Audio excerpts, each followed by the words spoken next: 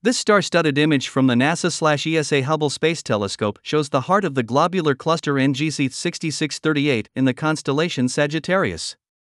The Webb telescope is getting most of the attention these days, and it should. It's a monumental achievement. But the James Webb Space Telescope's predecessor, the Hubble Space Telescope, is showing us why it shouldn't be forgotten. NASA and ESA, who co-manage Hubble, have just released, opens in new tab, a new spectacular image of globular cluster NGC 6638, a star cluster in the constellation Sagittarius.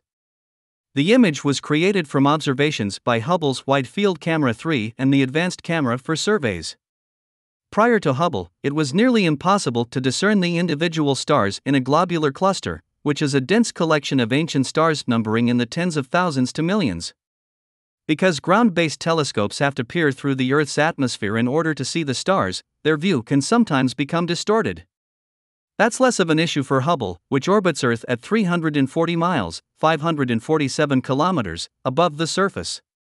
By comparison, Webb is about 1 million miles, 1.5 million kilometers, from Earth, far beyond though it primarily operates in the infrared spectrum, while Hubble operates in the visible light spectrum. That means Hubble is technically located within the atmosphere, which extends out 6,200 miles, 10,000 kilometers.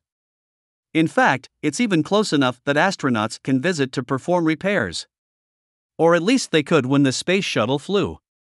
But Hubble is located at a point in which the atmosphere is so thin that it doesn't obscure the observatory's view of the stars. As such, Hubble has been instrumental in globular cluster research, and it continues to make new discoveries regularly. While Hubble is already more than 30 years old, the telescope still has quite a bit of life left in it, and scientists will continue to use it in conjunction with the James Webb Telescope to answer the biggest questions about the cosmos. Image credit: ESA/Hubble and NASA, R. Cohen.